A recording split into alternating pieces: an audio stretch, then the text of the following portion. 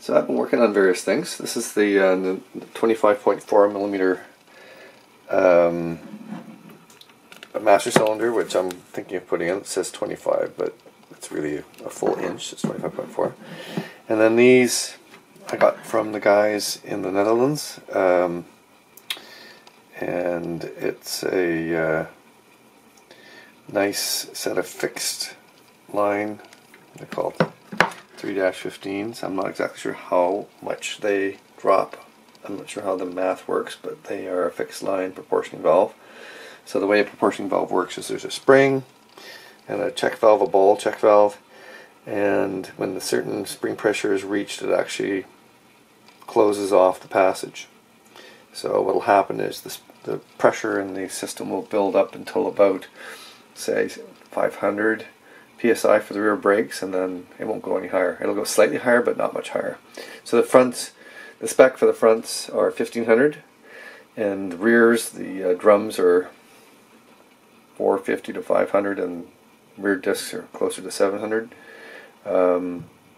My proportioning valve, and I'll show you what's going on, it's supposed to be adjustable from 100 to 1000 PSI for the rear.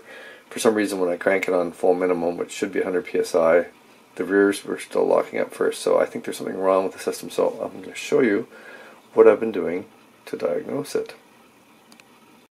So what's going on here is I have a 3000 PSI gauge with some adapters that you can screw in and check the brake pressure at various points. So first thing I did is I checked I have two block offs because I'm only using 1/2 of the master cylinder. So I went into the front circuit first, and then I went into the rear circuit second, and they both measured the same, which is good. So I'm getting, with no vacuum assist, I'm getting 600 to 700 PSI max on both circuits. And then as I crank up the boost, or the vacuum, which I have my, it's a electric vacuum, because the race engine doesn't produce much idle vacuum. Anyway, so with maximum boost assist, I get to 1600 PSI at the master cylinder, front and rear. And when I turn down the boost, I can vary it anywhere between the 750 and the 1500, depending on how I set the computer setting. So that's all working. So I verify that's correct.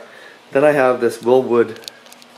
Can't really see in the dark, but I have a Wilwood adjustable proportioning valve, and that should give me the variable amount to the rears. Now I haven't got the rears yet. I've just did the front calipers, and they're, as expected, they're measuring 1500